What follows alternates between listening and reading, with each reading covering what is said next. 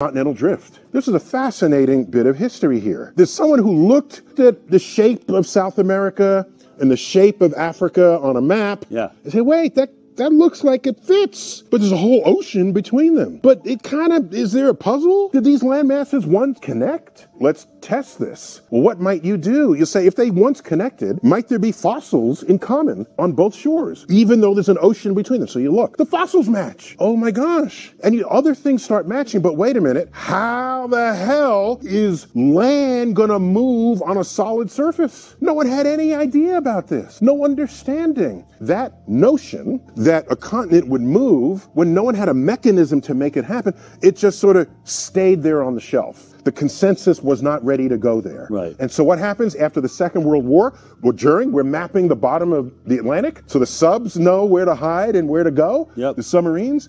And in the center of the Atlantic, there's a ridge. Oh my gosh, there's a split. It's separating in the middle of the Atlantic. Once that was uncovered and revealed, declassified and published, boom, we had the mechanism and all the data fit.